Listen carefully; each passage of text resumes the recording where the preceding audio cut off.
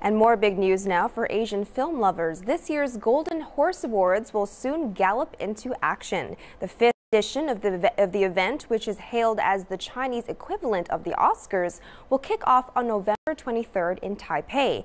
This time around, two-time Oscar winner Ang Lee is leading the jury panel, and here's what he has to say about the major film event. Lee will be among the jurors selecting winners in 22 categories, ranging from Best Feature Film to Best Action Choreography. Despite being a top prize in the Chinese film scene, Hollywood remains relatively indifferent to the Golden Horse. But according to Lee, that's nothing to worry about. The Chinese-speaking people is probably 4 times more than English-speaking people.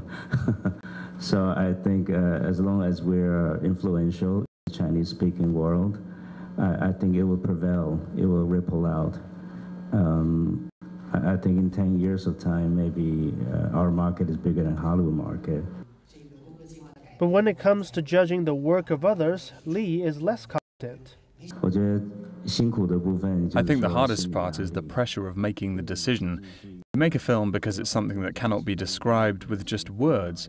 You need lights and effects. The aim is to create something that resonates with the audience.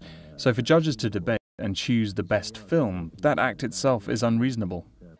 Chinese actress Li Bingbing, who continues to make her mark in Hollywood, is also serving as jury member this year.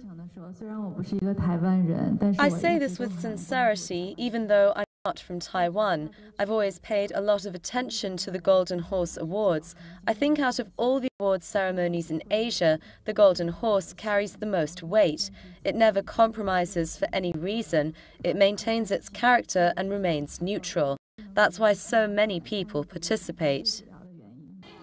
Although the Golden Horse Award is based in Taiwan, it has increasing ties with the film industry in the Chinese mainland, and many analysts believe this year's event will be yet another boost for films on both sides of the strait. Stanley Lee, CCTV.